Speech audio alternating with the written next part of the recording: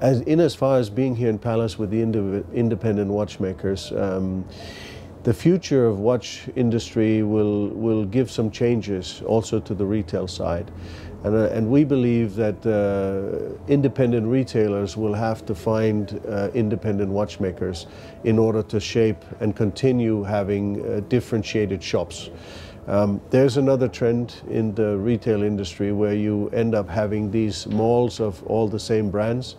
It's a little bit like Starbucks coffee. You find them everywhere in the world and they're all the same. Independent retail and independent watchmakers, they have a very tight interest in working together, and we see that in the visits that we have here. In terms of the blueprint for Urban Jürgensen going forward, we will always stay a heritage company with focus on the products. We don't necessarily want to become a marketing company. We want to be more known. So what you can expect going forward for Urban Jürgensen is that we will do a bit more advertising. We will favor and we will focus on events that we do together with independent retailers in the various markets.